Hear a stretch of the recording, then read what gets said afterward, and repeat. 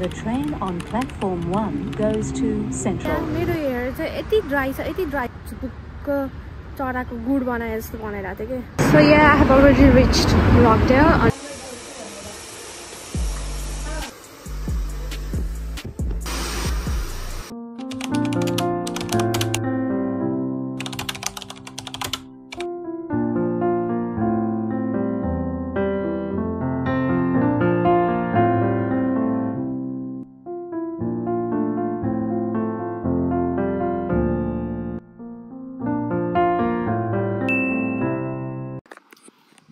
So hi guys, welcome back to my channel. Mito Sansar NP. After so long, masanga ekdam धेरै भिडियोहरु छ but all are not being posted and edit पनि गर्न भ्याएको छैन.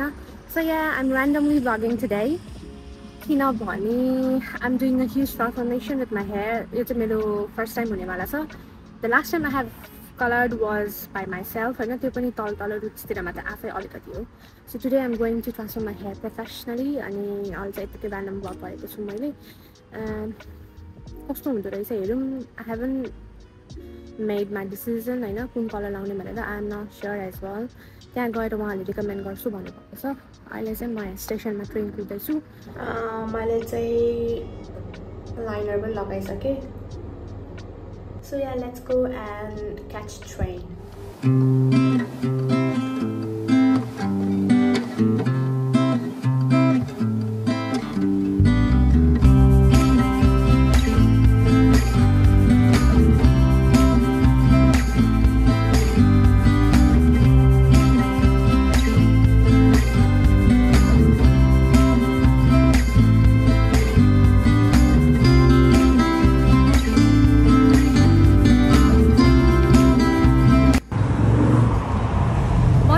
निस्किसके अहिलेलाई म ट्रेन स्टेसन जाँदैछु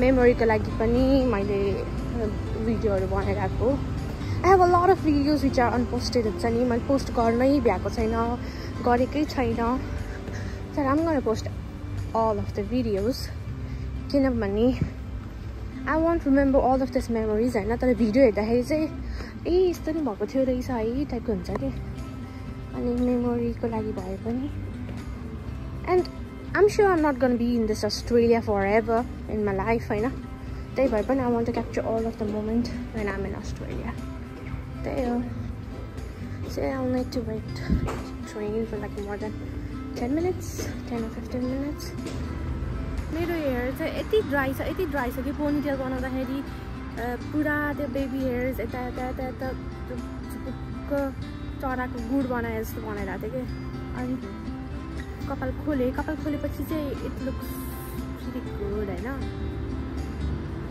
I don't know what can I do with my hair केटीहरूको पुरा कपाल मिलेको हुन्छ हैन तर आइ am so done with my hair के लाइक आइ एम डन के यस्तो पातलो भइसक्यो कपाल अनि केही गर्न मिल्दैन हिजो भर्खर मैले एयर ड्रायर एउटा चाहिँ किनेर ल्याएको थिएँ नट फ्रम डाइसन द अनि त्यसले चाहिँ हिजो एयर ड्राई गरेको थिएँ त्यही भएर यतिसम्म भएको छ क्या नत्र यस्तो झुक्रुक्क झुरुरुर हुन्थ्यो नि मेरो कपाल like it looks so damage and so dry के मेरो फेस पनि ड्राई छ कपाल पनि ड्राई छ my lips as well you can C lipstick लाउँदा सुधा इट्स अल क्र्याक्ड के म एभ्री टाइम चिपस्टिक लिइरहेको हुन्छु एभ्री टाइम मैले यो लगाइरहेको हुन्छु होइन still I can't do anything with it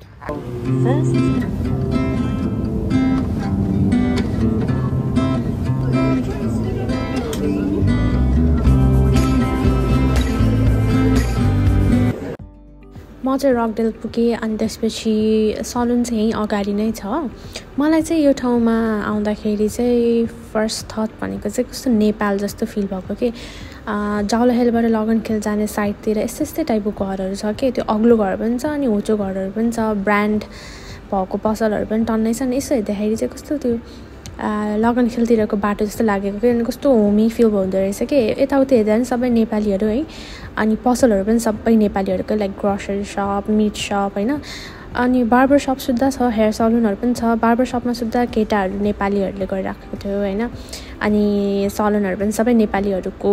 अनि म चाहिँ फाइनली यता आइपुगिसकेँ। मेरो अपोइन्टमेन्ट चाहिँ 12 मा थियो, तर म 12:15 मा पुगेँ। स्टिल त्यहाँ चाहिँ एकदम धेरै कस्टमर्सहरू हुनुहुँदो रहेछ, सो द्याट अलि वेट गर्नु पऱ्यो। एन्ड देन मेरो स्टाइलिङ स्टार्ट भयो। सुरुमा चाहिँ दे डाइड माई हेयर होइन, ब्लिच गरेर डाई गर्नुभयो अनि यसरी धोइदिनु भयो।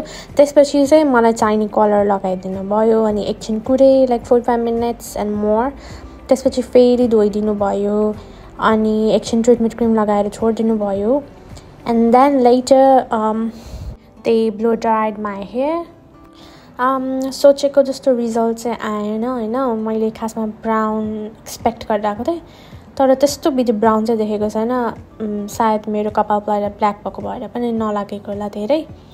Still the colour was good, it was just shooting me होइन। सुहाइरहेको थियो मलाई नयाँ लुक्स। तर आई वाज एक्सपेक्टिङ पुरै त्यो ब्राउनिस टाइपको साइनी टाइपको हुन्छ नि, तर it was looking like I just did Balayage। अनि कलर गरे पनि लाइक इट्स नट लुकिङ त्यो डिफ्रेन्ट टाइपको हुन्छ नि, त्यस्तो सेपरेट टाइपको चाहिँ देखेको छैन। Still it was looking something different अनि सुहाइरहेकै थियो जस्तो लाग्यो मलाई। Yet I was not that satisfied and not that unsatisfied as well. ठिकै छ, द्याट्स द एक्सपिरियन्स हुन्छ नि, फर्स्ट टाइम एक्सपिरियन्स हो, that's all. Yeah guys, this is the result of my hair. कस्तो देखेको छ चाहिँ आम नट स्योर है। अब आफूलाई भन्दा नि अरूहरूले आफूलाई हेर्दाखेरि थाहा हुन्छ मलाई सुहाएको छ कि छैन। But this is the first time I did something to my hair, transfer my hair होइन, just because I am going to बाली। तर यस्तो चाहिँ भइरहेको थिएन because I am not going to do sets in my hair. मेरो hair एकदमै पातलो छ अनि ड्राई रफ छ, so I don't want be bald. यतिकै त कपाल पातलो भइसक्यो होइन।